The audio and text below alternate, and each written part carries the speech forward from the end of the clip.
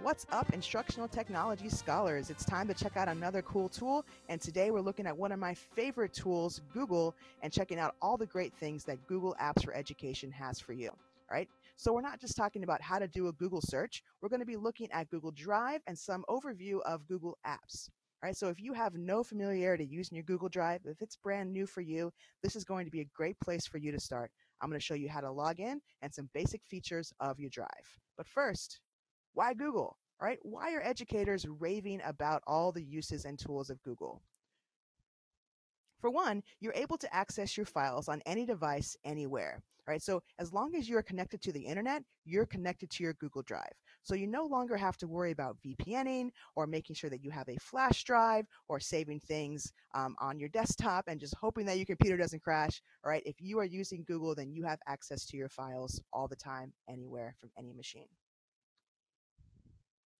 Another great reason to use Google is because saving is not required, right? So as long as you have started something in your Google Drive, you have opened something, named it, started working on something, whatever it is, it's always going to stay there. So that's really great for a student who may be passionately working on an essay for you or any kind of assignment, and then the bell rings, they got to be out in the hallway greeting their friends, and they forget to save it, all right? They shut down, log off, and their work is gone forever. What's great about Google is that that work is going to automatically be there on their Google Drive in any classroom on any device from until the student removes it, right? So it's a really great tool. Also, it's very easy to share and collaborate, right? So instead of having to add attachments or upload files somewhere, you're now able to easily share with between students and between your colleagues. And that's great as we're moving towards more of this blended learning environment where students are using both a classroom in class and face-to-face class time as well as doing online stuff. All right. And last but not least, it's all that space. All right. So if you could consider for a minute all the network space in the building, right? So combine every teacher account, every student account, all those H drives, as well as our P drive. You individually on your Google account have that much space, or maybe even more, just on your individual Google account. So you have tons of space. It's going to be very rare that you are going to run out of space. So it's time to get googly. If your H drive is running out of space, if you can't keep track of all those flash drives that you have, let's start using Google. All right. So to get using Google, we're going to go head over to google.com and I'll show you how to sign in and some basic features of your Google Drive.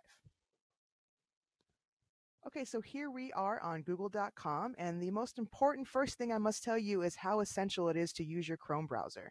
All right, if you're used to using Internet Explorer, you need to make sure that you are switching over to your Chrome browser if you're using anything Google. All right, so Google Apps, Google Docs, Google Drive, everything is going to work a whole lot better in Chrome.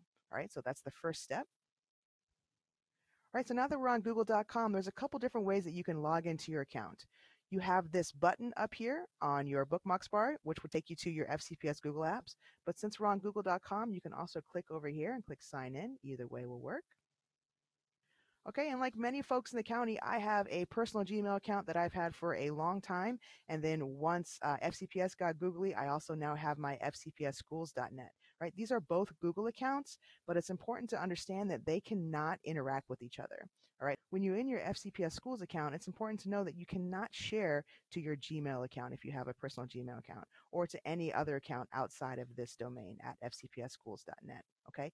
This is for FCPS only, and this is true for both you as well as your students. So something to keep in mind.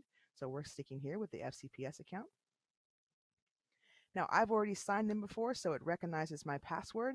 But for you, if you've never signed in before, just know it is the same password as all your other passwords, all right? So your computer login, your SIS login, your Blackboard login, everything is the same for both you and your students.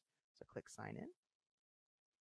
All right, now you can tell that I am signed into my Google account because my photo is up here in the top right. If you haven't added your photo yet, it's going to just be the first letter of your last name, but that's going to show that I am signed in. Now, even if I closed out my browser and then opened up a new one, I would still be here signed in. That's a great thing about using Chrome is that once you're signed in, you're going to generally stay signed in. All right. Go up to these 9 squares. You can see all the different applications that are available to you from Google. All right. just from your basic Google search, which we've all done a million times, to that Gmail, to the very popular Google Docs, which is very similar to Microsoft Word, Sheets very similar to Microsoft Excel, and Slides very similar to Microsoft PowerPoint. All right, so a lot of great tools for you to use there. We're going to keep it simple and just talk about Drive and then talk about Google Docs, but just know that there's plenty out here for you to get into. So let's quick go to Drive. Okay, so here we are in my Google Drive. It probably looks a lot like my H Drive used to look before I started using Google. I have all of my folders set up here, as well as some files that I have not assigned to specific folders yet. If you're new to Google, what you'll probably be doing first is starting to set up some of your folders. All right, so maybe you have a world history folder that you want to keep separate from your world history 2 folder. Within that folder, you can start to create more subfolders, perhaps like unit folders, things like that. All right, but since you're new to Google, what you're probably doing first is to create new folders and then also start uploading some of your folders or some of your files.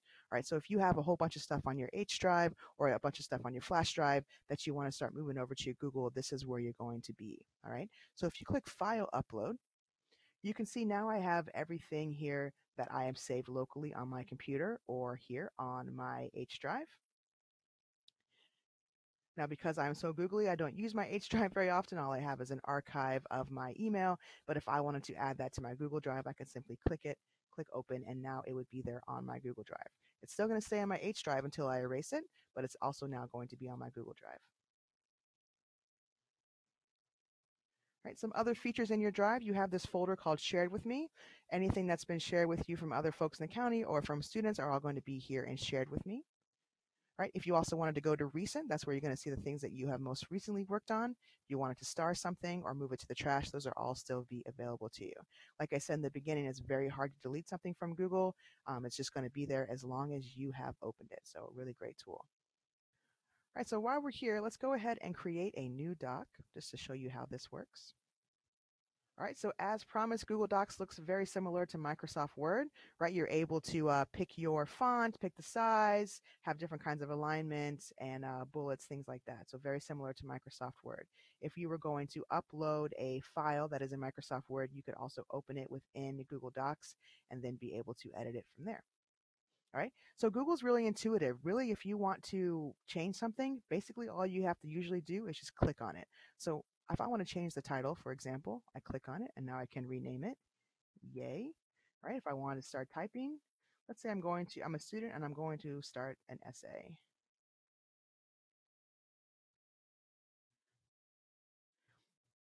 You can see it's very similar to Microsoft Word, but what's great here is the collaboration piece in Google, right? So my teacher can now come in and leave comments for me.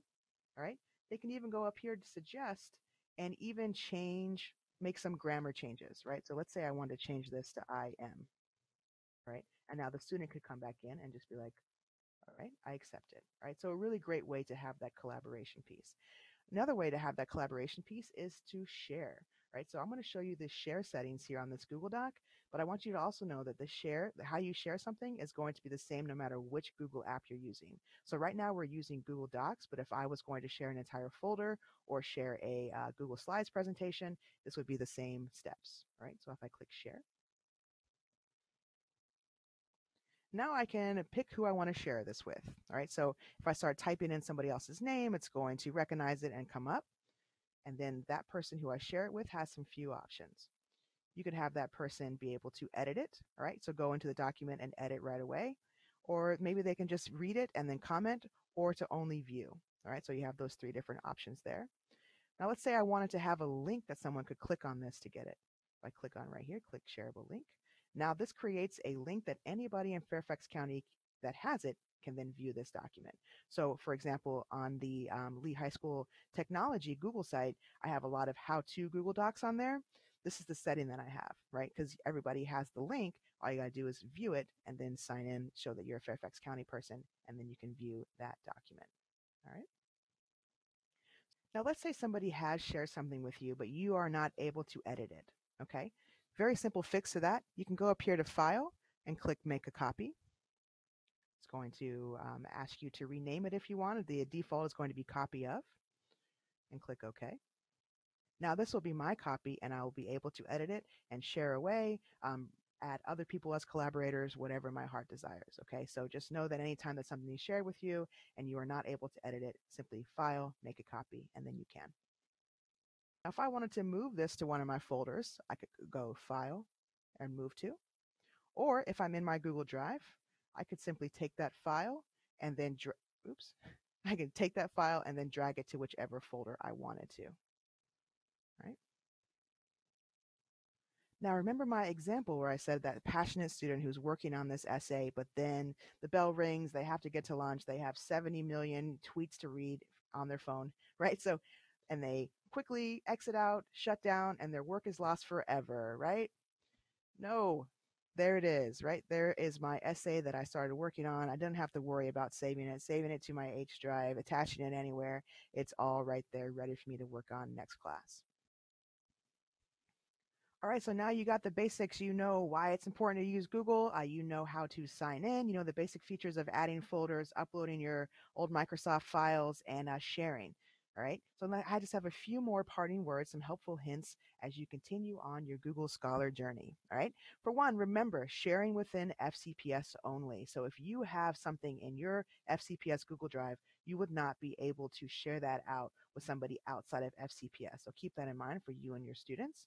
And remember, same passwords, super convenient. If a student can get onto a computer, they can get onto their Google Drive. And remember, if something's been shared with you that you are not able to edit, simply click on File, make a copy, and then it's yours to edit. And Google's super intuitive, okay? So go ahead and click around. If you're not sure how to do something, chances are by clicking around, you can kind of figure it out and find the way to get the job done. But of course, if you would like to have a one-on-one session with me, you've watched this video, you still have tons of questions, but you want to start using your Google Drive, I'm here for you, ready and able. So go ahead and set up a time with me and we can talk through this process.